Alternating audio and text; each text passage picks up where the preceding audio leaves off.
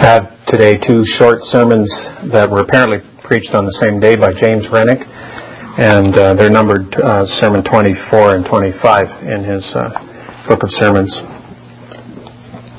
The scripture text is Matthew chapter 3, verse 10.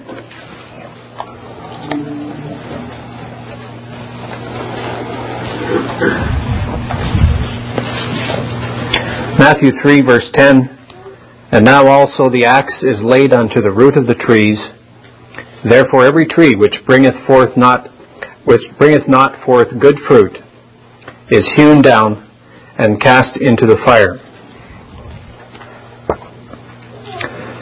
The gospel is an inestimable treasure, and is made up of many rare and choice rubies of great price, far beyond the chiefest pearls and preciousest stones that the world can afford. What can the heart of man devise or desire, but it is to be found in the field of the gospel? But though it be such an inestimable and matchless treasure, yet how few are there that attain to anything of the knowledge of the worth thereof? Aye, how few get the knowledge of the worth thereof? How few are there that get such knowledge of this pearl that makes them sell all that they have and buy it? But woe and wrath will be to you if ye get not good of this gospel. Better for you, ye had been born in that place of the world where the gospel was never preached nor heard tell of, and in a place where Christ and salvation had not been freely offered and holden forth to you. But now Christ hath been freely offered to you in the gospel, and yet ye are not the better thereof, but slight the same. Yea, ye slight Christ in his offers, and woe will be to you in so doing. Would ye know the great sin of this age, and the great sin of Scotland? It is even this, that they have not put that esteem upon the gospel that they ought to have done. And this declares that before you lose anything, or put anything in hazard for it, you will rather part with Christ, and with all his free offers in the gospel.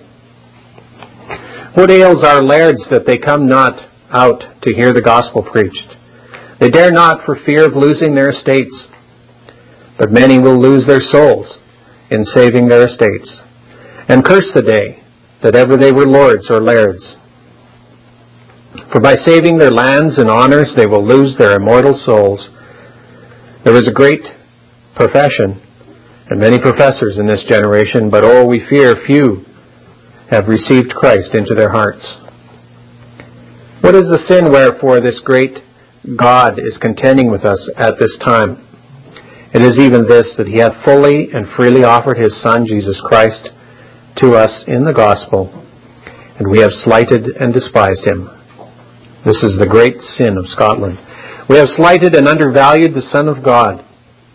He hath been these many years knocking at the door of our hearts, but few have opened and letten him in, which is the great sin, wherefore he hath been contending with us these many years past. But woe will be to thee that holds this king at the door, and still declares by thy practice that thou wilt have none of him. For he cares not what ye profess, as long as your practice speaks the contrary. Now John the Baptist, Christ's forerunner, comes forth here and preaches, and there comes forth a great multitude, as there is here today, to hear him, many whereof are in hell this day. And we fear it be so with many of you, for your countenance declares that ye are an obdurate and an impenitent generation. Here John deals very freely with this generation that he was sent unto, by calling them a generation of vipers, and forewarning them of their danger. And oh, that we might be so with you, that so we might be free of your blood. Bring forth, says he, fruit meet for repentance. And then the argument he makes use of is this: the axe is laid to the root of the trees, and every tree that bringeth not forth good fruit is hewn down and cast into the fire. Even as if he had said, the axe of God's wrath is laid to the root of every professor, and these professors who bring not forth good fruit shall be hewn down and cast into hell. Many of you think not much of the hearing of preachings, but there is not a preaching that ye hear that ye are not wrought upon by to make you forsake your sin, and to draw near unto God. But it is a stroke given you with his axe to take the life of your souls. Now a stroke this Sabbath, and if you get a preaching the next Sabbath, it is another stroke. And so one stroke after another, till at length ye plunge down into the fire of hell. Now in these words which I have read, we have first the condition of these who are under the means of grace and salvation, and never bettered thereby. The axe is laid to the root of all such trees, and is ready to cut them down. The justice of God is standing with the axe of God's wrath, ready to hew you down. And we fear it be so with the most part of you, ye that are the dry and withered professors, that have come these many years to follow after ordinances, and are never profited thereby, and have never been persuaded to leave of and forsake your sins.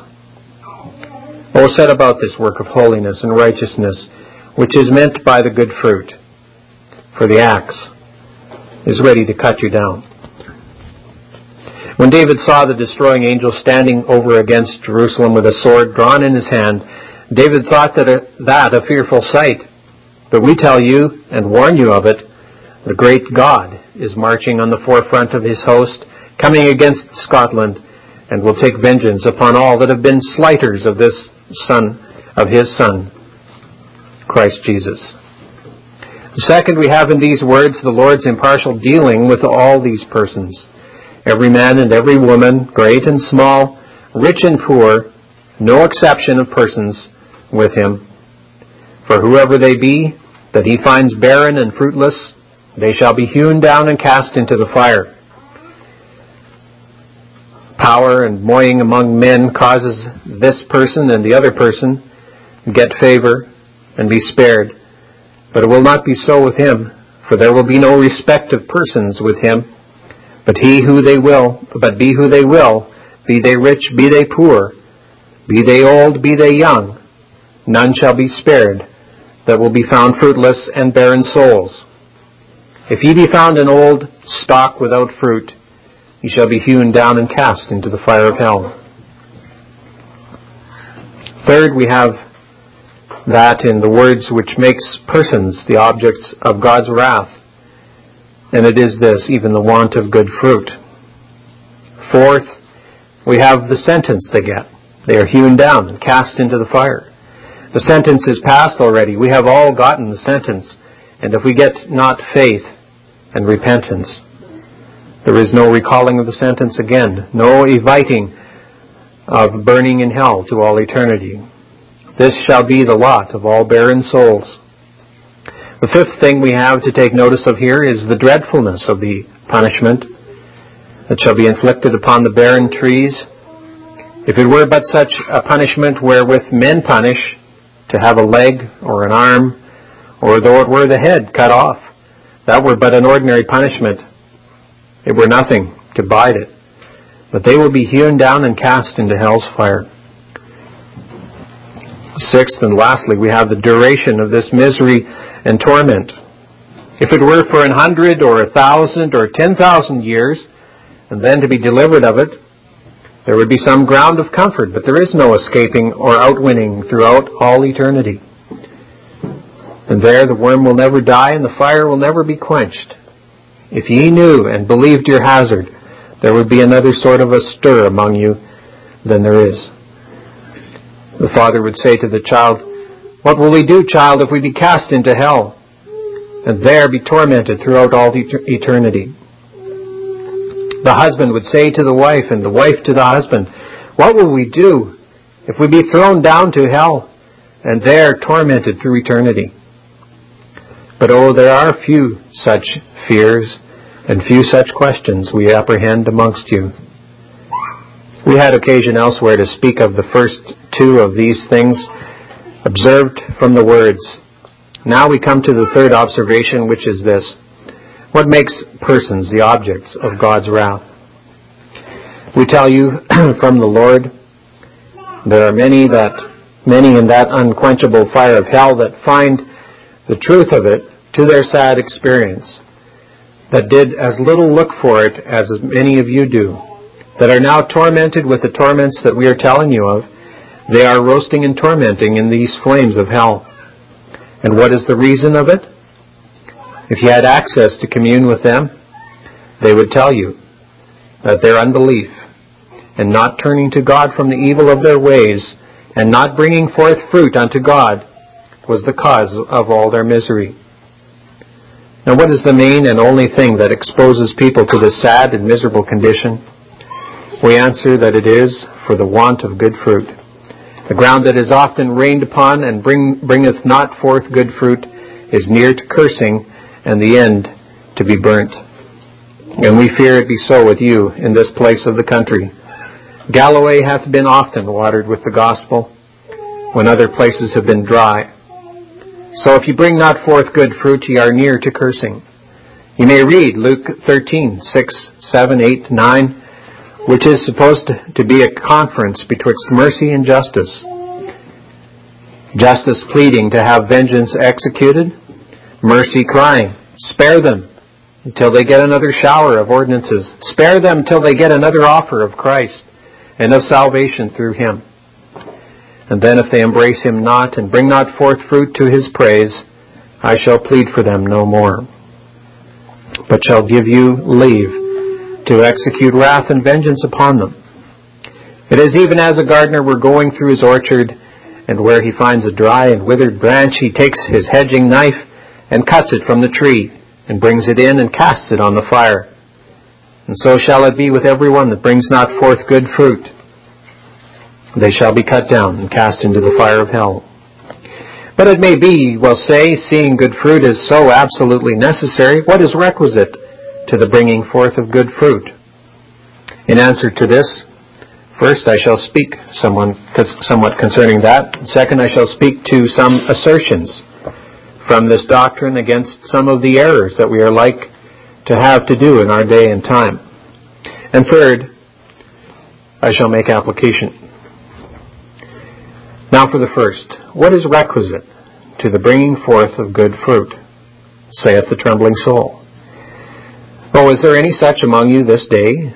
But in answer to this we say these things are necessary. First, it is requisite that the tree be good. Would you bring forth good fruit? I must tell you, the tree must be good before the fruit be good. For a corrupt tree cannot bring forth good fruit. But you may say, what is it to have the tree good? I will tell you, it is this. You must be transplanted. We grow all in a very base and barren soil so long as we are in the state of nature. Ye that are in this estate, and we fear that there be many such here, so long as ye continue in it, your most holy performances are like the cutting off a dog's neck and the murdering of men. Isaiah 66:3. So till ye be taken out of that old stock of nature and planted in the new and living vine, Christ Jesus, ye cannot bring forth any good fruit. Let you multiply as many duties as you please, though you should pray till your knees fail under you, and though you should deal all that you have to the poor. Let you do never so many good works, they will be to no purpose, so long as ye are in the state of nature. Therefore, shall we ask all of you these questions? Are ye in the state of nature or in the state of grace? Are ye converted or unconverted? Are ye in Christ or out of Christ? Are ye servants unto God, or are ye servants unto Satan? Will ye ask these and such like questions at yourselves and at one another? For if ye be in a state of nature, all your performances are but adding sin to sin. Therefore arise and cry night and day unto the great husbandman, that he would come and cut you off the old stock that ye have long grown upon, and plant you into his blessed Son, Jesus Christ, who is the true and living vine. John 15, I am the vine, ye are the branches. He that abideth in me, and I in him, the same bringeth forth much fruit. This is the union that is betwixt Christ and his people, and all the members of his mystical body. And let me tell you, if ye be strangers to this union, ye are strangers to partaking of the benefits of his death and sufferings. Ye are strangers to the having and entertaining of communion and fellowship with him here. And if ye be so, ye shall be debarred from having any communion and fellowship with him to all eternity. Now what is it to be planted in this noble and living vine, but to believe in his name, as ye have it in John 6, he that eateth my flesh and drinketh my blood dwelleth in me, and I in him. That is, to eat his flesh and drink his blood by faith. It is nothing else then but believing in his name. So long then as ye are strangers to closing with Christ upon his own terms, all your prayers and all your coming to preachings is but the heaping up of wrath upon your own heads.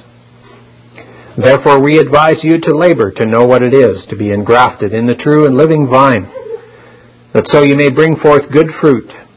For till then all the fruit that you bring forth will be but evil fruit. O many an ill tree is here this day, but few good. O that you would cry mightily to God, that he would send forth his Spirit to convince you of sin and misery. And oh, that ye might all be disquieted and find no rest in your consciences from the sight and sense of sin and misery, till ye be necessitated to flee by faith unto Jesus Christ, and get the union made up betwixt him and your souls. Second, it is requisite for the bringing forth good fruit that it be according to the word of God. Your fruit must be according to his will revealed in his word. They that cast at his word from being their rule, be their shows and pretenses what they will, they have nothing of that which he will account good fruit. Whatever be the blind zeal of papists and Quakers, as it hath not a ground in the word of God, so it is but ill fruit in his sight. Therefore let the will and command in his word be eyed by you in all that you do, and then it will be looked on as good fruit. Third, is requisite in the bringing forth good fruit that it please God. We fear many of you please yourselves, because ministers and other professors are pleased with you. Oh, many in these lands at this time are greatly deceiving themselves by pleasing themselves with that which is not pleasing to God. Your ware must be such as will please the merchant, of which you may see in that word Hebrews 13:16, but to do good and to communicate forget not, for with such sacrifices God is well pleased. For it is that which is pleasing to him that is good fruit. But some of you may be questioning within yourselves and saying, oh, if I knew what fruit would please him. In answer to this, I say, first, what ye do must be done in faith. Hebrews 11:6, without faith it is impossible to please him. Luther says, they that go about to please God without faith go about to please him with sin. Then if you would please God, you must first be believers. You must accept of Christ and close with him by faith. And then, if once you were in him, you shall be fit for performing such duties as will be pleasing to him, but never until then. Second, if you'd bring forth fruit well pleasing to God, then whatever duties you go about, you must go about them with a dependence upon Jesus Christ. We fear many of you go about your prayers without Christ, and then they are but sin. Ye that go to him in your own strength without depending on Jesus Christ, you and your prayers will both be rejected, for he is our high priest who makes atonement for us. So you must go to God through Christ and depend upon him for acceptance, both to your person and performances. And then will ye be well-pleasing to God, but not until then. Oh, but it be sad that so many of you should live so long under ordinances and yet remain ignorant of the way to obtain salvation. Third, if you would bring forth good fruit, such as will be well-pleasing unto God, then you must get all your furniture from Christ for going about all your duties. Whenever you go to prayer, either by yourself or with others, look to him for furniture. And then will your duties be well-pleasing to his Father, and so be looked upon as good fruit. But many have ground to mourn for their duties as well for their sins, because they go about them in their own strength. Fourth, would ye bring forth good fruit? Then whatever ye do, ye must eye the glory of God in it. 1 Corinthians 10:31. Whether therefore ye eat or drink, or whatsoever ye do, do all to the glory of God. See then that whatever ye do, ye have a warrant for it in his word, and do it in faith, with an eye to his glory, and then it will be accepted of as good fruit. 5, would ye bring forth good fruit? Then labor to have your duties flowing from a principle of love to God. We fear a natural conscience puts many of you to your prayers, and brings you forth to your meetings. Who of you dare say that it is love to him and to his ordinances that brings you forth to preachings? And who of you does love constrain to rise up in the morning and to go on your knees to seek the Lord? And who of you does love constrain to read his word and to meditate upon it? And who of you does love constrain to supply his distressed members in their necessities? You may try yourselves if it be so with you, but we fear that fear of hell puts many to their duty, because the natural conscience will not let the soul have peace to let go about duties. But love to God and making conscience in obeying his commandments must put you to your duty, or no acceptance with God for you. For otherwise you will not be looked upon as these that bring forth good fruit.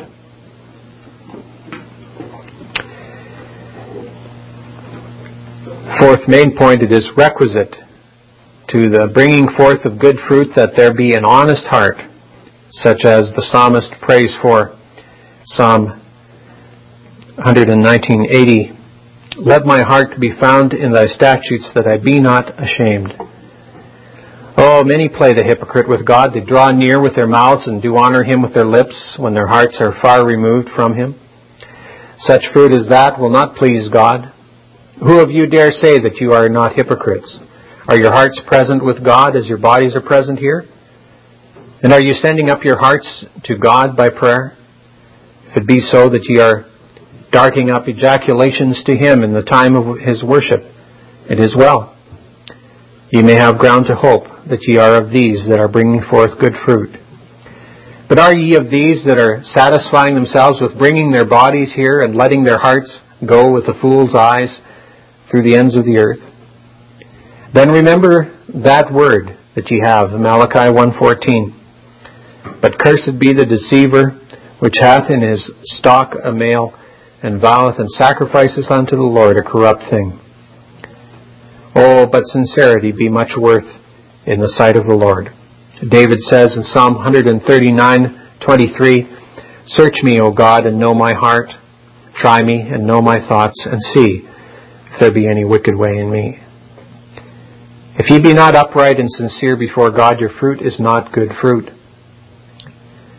5, also it is requisite, if you would bring forth good fruit, that ye bring forth fruit in season.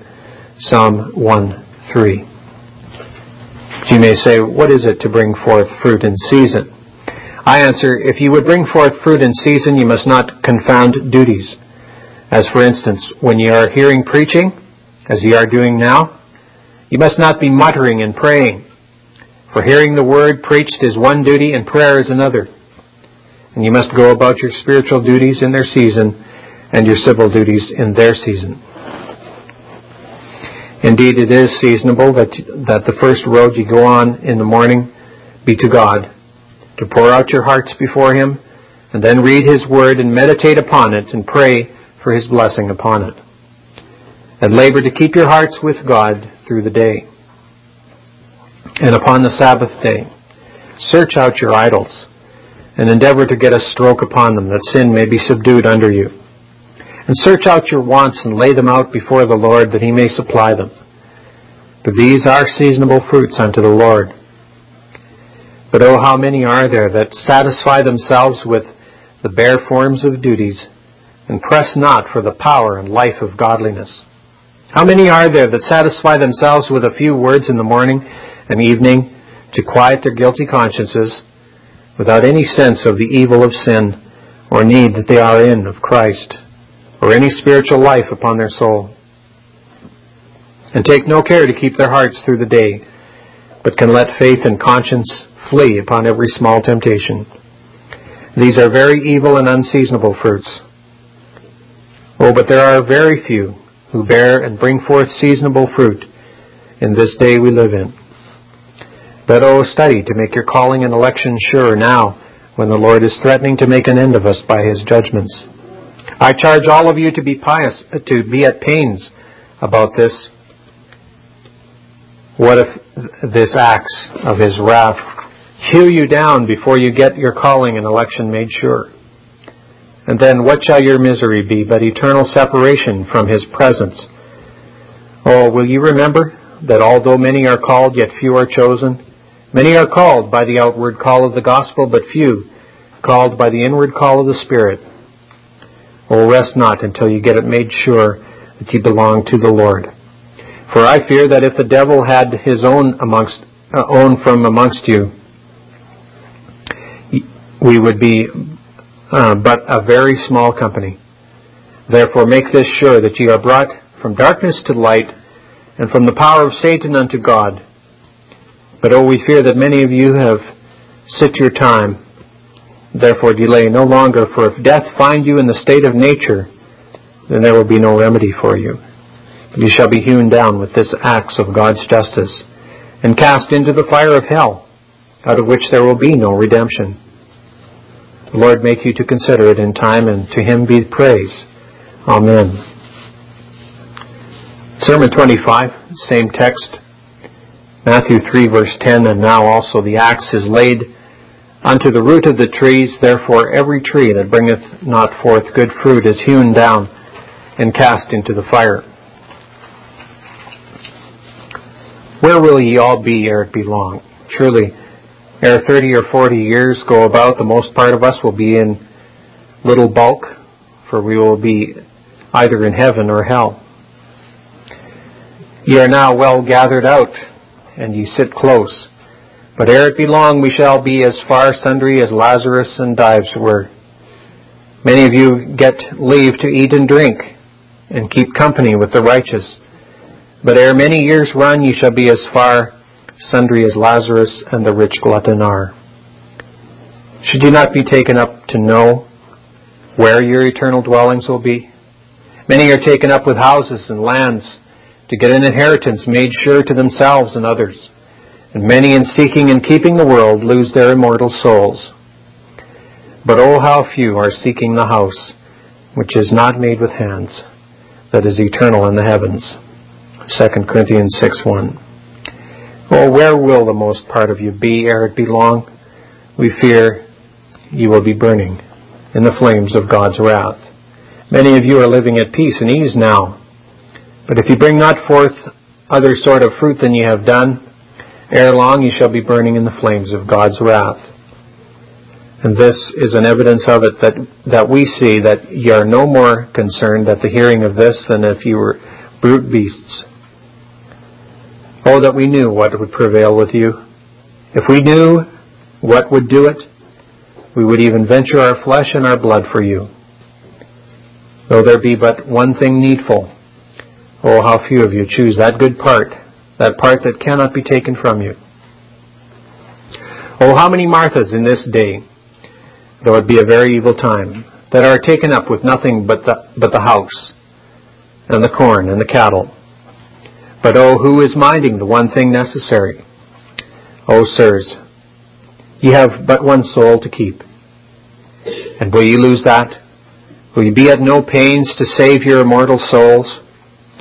Are you resolved, say what we will, that you will go on in a course of sin, forgetting God and your own soul's salvation? God is crying to you, hold your hand. And we are crying to you, will ye not turn from your transgressions by fasting and mourning and supplication? Oh, where will we find you in the last day? The greatest part of you, we fear, will be set among the goats in that day. Or will you be prevailed with to turn from your sins and iniquities? Oh, if it were in the power of our hand, we would fain have you take warning to flee from the wrath which is to come. Now remember the text, the axe is laid to the root of every tree. And if ye bring not forth good fruit, ye are nearer the hewing down than ever ye were before. Ye know not when this axe will be lifted up, and give you the last stroke. Ye know not, but this night your souls shall be required at your hands. Oh, are you ready, sirs? Little know many of you how near your day of counting with your judge is. Ye know not, but within 24 hours ye shall be standing before your judge. Oh, but ye have great need to get your peace made up with God and your debt discharged. We fear that there are but few of you that have ever counted with God. Why come ye not, and why flee ye not to the cautioner to be discharged? Oh, how much debt are ye owing, and yet ye sleep sound? Think ye not that justice will call you to an account? Yea, ye shall be called to an account for the least item that ye are guilty of. And if ye die undischarged of your debt, then ye will be cast into the hopeless prison, out of which ye will never escape to all eternity. Now there is no less than life and death lying at the stake.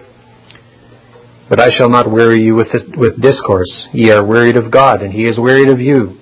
And it is like ye shall get your will. He hath not been long threatening to take away the gospel from you, and he hath kept something of it with you, after other places have been deprived of it. And now we see you are wearied of it, and this will cause him to take it from you also. And woe will be to you if he depart from you. Hosea 9:12. It is like that ye will be brought to that which Israel was brought to of old, to be without teaching priests. Now what will ye do with his word, as ye have done with many other words? We think the Lord is saying, As I live, I have no pleasure in the death of the wicked. Why will ye die? Why will ye not turn? I would spare you, notwithstanding of all the evil that ye have done, and notwithstanding of all your former barrenness. Or he is saying, I will leave you without excuse in the day when I count with you. What then will ye do with this word? Isaiah 55:10-11. For as the rain cometh down, and the snow from heaven, and returneth not hither, but watereth the earth, so shall my word be that goeth forth out of my mouth. It shall not return unto me void, but it shall accomplish that which I please. The word shall not return void, for if it seal not up salvation to you, it shall seal up your damnation. You may remember what we were last upon in the forenoon, which was this, that the trees which bear not good fruit are ready to be hewn down and cast into the fire, and that they are trees appointed and prepared for burning. Alas, that there are so many that have brought so much ill fruit forth. What hath been the fruit that many of you have brought forth? Are there not among you Sabbath-breaking, worldly mindedness, drunkenness, uncleanness, lying, filthy speaking, and many of these sins, of which the apostle tells that they which do such things shall not inherit the kingdom of God? Galatians 5:21. It is also told you who they are that shall not inherit the kingdom of heaven. 1 Corinthians 6:9-10. Know ye not that the unrighteous shall not inherit the kingdom of God? Revelation 22:15. For without are dogs and sorcerers and whoremongers and murderers and idolaters, and whosoever loveth and maketh a lie. The wicked are compared to dogs. Cursed Cain was a dishonor to his father, but ye have been a dishonor to God, whom ye should have glorified. Is it not leaves that will do? It is not leaves that will do your turn, but it is not a profession that will do your turn, but ye must also have good fruit. The foolish virgins had fair leaves, but when the bridegroom came, they were kept out because they had not good fruits.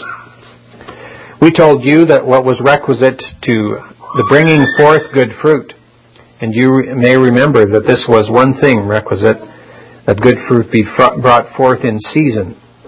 Your fruit must be seasonable as to the time. Young folk should bring forth good fruit in their youth, as good Josiah did, for he brought forth good fruit in his tender age. And John the Baptist began soon to seek the Lord. Old men and old women, ye that are old withered stalks, it is 100 to 1, if ever ye bring forth good fruit in all your days. But will ye go to God and pray him to give you the sense of the evil of your sins? And go to the Prince exalted, the Lord Jesus Christ, and pray him to give you repentance and the free remission of sins.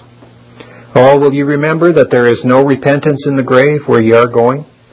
Therefore, if ye get not repentance and the remission of sin here, ye will undoubtedly perish.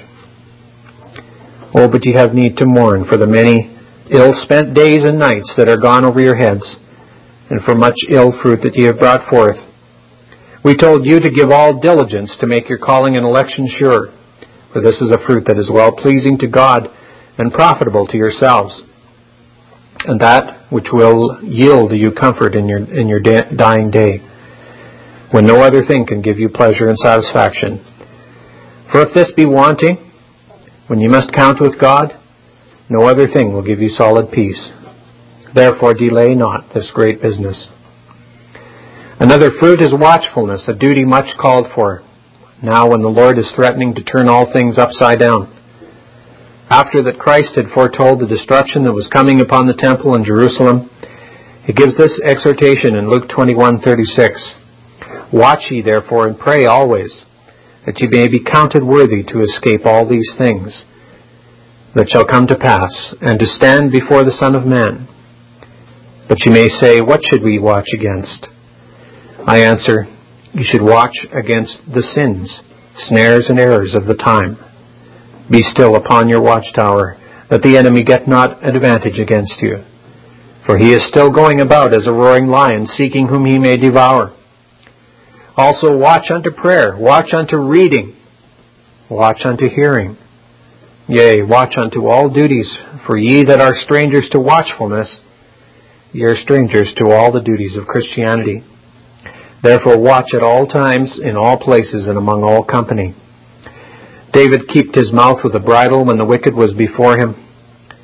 Oh, but ye have great need to watch when among wicked persons. Ye that have any name or show of piety, when ye join with the wicked in their sin, ye harden them in their sin, and bring an evil report upon the truth. Also, we would have you much in secret prayer, for that is a good fruit, and a seasonable fruit for this time. If ever there was a time to draw near to God in prayer, it is now, when all things are threatening desolation. See what the apostle says in 1 Peter 4:7. But the end of all things is at hand. Be ye therefore sober, and watch unto prayer. Oh, my friends, this is a time wherein you are called to be much in secret prayer. We have that charity for several of you that you make conscience of this duty morning and evening. But oh, who is wrestling with the Lord as Jacob did? This is a time wherein we all have need to be much in prayer and to wrestle with the Lord in it. Another good fruit is sobriety. Woe to them that are drinking their wine in bowls and are forgetting the affliction of Joseph. Woe to them that are now surfeiting and satisfying themselves with the creatures and forgetting the afflictions of the Lord's people. Then ye that are professors live soberly as to the use of meat and drink, for this is a part of the duty of sobriety. Be also sober in apparel. There is a pertinent scripture for this, which you may read, Isaiah 3:16, to the end of the chapter. And consider what is said, verse 24, and it shall come to pass, instead of sweet smell, there shall be stink, etc. There the Lord threatens to give them stink instead of perfumes. We fear that many of you spend more time betwixt the comb and the glass than you do at your prayers. As an honest man said when he was coming up the street and looking in at the window, he sees one dressing herself, and when he sees her go so often back and forward to the glass, he came away weeping. and one meeting him wondered to see him in that posture, thinking that he had gotten some sad news, and asking him what ailed him. I have, said he, seen one taking more pains and care for her body than I have taken for my soul. Be sober in expressions. That is another part of this duty. It is a shame to hear the expressions of some professors and their discourses, so that there is little difference betwixt them and the profane. So then sobriety in meat, drink, apparel, and expressions is a good fruit. Micah 6:8. He hath showed thee, O man, what is good, and what doth the Lord require of thee, but to do justly, and to love mercy, and to walk humbly with thy God. Also, to mourn with the mourners of Zion is a good fruit. Lamentations 1:12. Is it nothing to you, all ye that pass by? Behold and see, if there be any sorrow, like unto my sorrow, which is done unto me, wherewith the Lord hath afflicted me in the day of his fierce anger. O then, would you bring forth seasonable fruit in the time you live in? Then sympathize with Zion in this day of her affliction. Would you be thus spared in the day of the Lord's fierce wrath? Then mourn for your sins and the sins of the land. Read the 9th chapter of Ezekiel, and you will find that when the men with the slaughter weapons went through to destroy, they got a commission to spare all that were marked. And there were none marked but the mourners only, and these were passed by and spared. Oh, but Isaiah and Jeremiah's frame would be a suitable frame in this day that we live in. Oh, but weeping and mourning and supplication day and night were a suitable frame for us this day. There are many things that call for it, threaten judgments and wrath, that we may fear shall come upon us, call for it. All things call for it, but oh, we fear that there are but few of you that are crying to the Prince exalted for repentance and remission of sin. Oh, cry to him that he would pour the spirit of prayer and supplication upon you, that you may cry to him day and night, that he would spare a remnant and not make a full end. For it may be, ere all be done, that a cottage in the wilderness would be thought a sweet lodging. The time is like to come, and not long to it, that the top of the mountain would be thought a sweet dwelling place. It will be your wisdom, therefore, to prepare for that day. Another seasonable fruit this day is self-denial. This is seasonable fruit to be denied to the world and all creature comforts. There are great pains taken in keeping them, and by keeping them many lose their immortal souls. But it is very like that we will all be alike in worldly things ere it be long. Ye that have anything of the world, be denied to it. Loose your grips of it. For if it be not so, it will make you lose your souls. Another thing requisite for bringing forth good fruit, and that is universal fruitfulness. Both inside branches and outside branches must be fruitful. There are many that have a fair outside, and that inwardly are full of enmity and wickedness. And many that ye would think had fruit on the Sabbath, but through the week care not what they do, but will cheat and backbite their neighbors, and some will separate the two tables of the law. They seem to have respect for the first, their duty to God. But when they come to the second, to the performing of their duty to their neighbor, in that they fail, and thereby they cause the way of truth to be evil spoken of. And others who seem to show some respect to the first, but if you bring forth good fruit, you must have a universal respect to all God's commandments, and all your members must be fruitful therein. Your tongue, that hath been employed for Satan, must now be employed for God. Your coming forth to preachings will not do your turn. Many come out to the preaching upon the Sabbath, that through the week their tongues will go like bells with cursing and swearing. Lord, save us from such professors. Also your head, your hands, and your feet, and all your other members must all be employed in the service of God. For if you live in omission of any known duty, or in the practice of any known sin, it will sink you down to hell. Another thing that is requisite to the bringing forth of good fruit is this: ye must be constant in bringing forth fruit. It must not be by fits and starts. You must be constant and continue in your duty to the end if you would be saved. Oh, how many had been touched at preaching and have something like a real work upon their soul, who soon have turned like a dog to the vomit to live again in this unflourished fair when these days began, that are now but withered branches. But if ye be trees of God's planting, he will make out this to you, that is in Psalm 92, 13 and 14. Those that be planted in the house of the Lord shall flourish in the courts of our God. They shall still bring forth fruit in old age. They shall be fat and flourishing. You should think upon these things as things that concern you very near. Observe again first that, although good works be very necessary, they have no hand in our justification, as the papists say, but we are justified only by free grace. Second, although good works be necessary, yet they cannot merit pardon of sin nor salvation. For this we must expect for his free mercy's sake. As you have it in Nehemiah 9:31, nevertheless, for thy great mercy's sake, thou didst not utterly consume them. And Psalm 106, verse 8, nevertheless he saved them for his own name's sake, that he might make his mighty power to be known.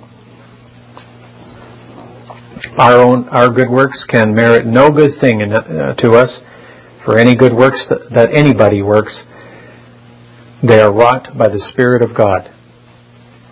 But it is not easy for persons to quit their own righteousness and to lay hold alone upon the merits and righteousness of Jesus Christ. Third, though good works be not meritorious, yet the Lord is pleased to reward our good works through Christ. And fourth, although natural men go about good works, yet they are but an abomination in the sight of God. As you have it in Proverbs 15:3, the sacrifice of the wicked is an abomination unto the Lord. For free newsletters and a complimentary copy of our large discount mail-order Christian book catalog specializing in Reformation resources, contact Stillwater's Revival Books. On the web, we are at www.swrb.com. By email, swrb@swrb.com. Our mailing address, 4710-37A Avenue, Edmonton, that's Edmonton, Alberta, abbreviated capital A, capital B, Canada, T6L3T5. By phone, 403-450-3730, or after February 1999 with a new area code, 780-450-3730. And be sure to take advantage of all the free books we offer on our webpage. It may also interest you to know that James Renwick, as he was about to be martyred for the cause of Christ in his covenanted Reformation, spoke the following words, which mirror the 6 terms of communion in the Reformed Presbyterian Church and the Puritan Reformed Church in our day. He said, "Dear friends, I die a Presbyterian Protestant. I own the Word of God as the rule of faith and manners. I own the Confession of Faith, larger and shorter catechisms, Sum of Saving Knowledge, Directory for Public and Family Worship, Covenants, National and Solemn League, Acts of General Assemblies, and all the faithful contendings that have been for the covenanted Reformation. I leave my testimony approving the preaching in the field and defending the same by arms. I adjoin my testimony against popery, prelacy, Erastianism, against all profanity, and everything contrary to sound doctrine and the power of godliness, particularly against all usurpation and encroachments made upon Christ's right, the Prince of the kings of this earth, whom alone must bear the glory of ruling his own kingdom, the Church, and in particular against the absolute power affected by his usurper, that belongs to no mortal, but is the incommunicable prerogative of Jehovah, and against his toleration flowing from his absolute power." That quotation was taken from John Howie, The Scots Worthies, 1781 edition, page 547, and was cited from the recently published book by Greg Barrow entitled The Covenanted Reformation Defended, which is also free on our webpage, or which can be purchased through Stillwater's Revival Books. Thank you.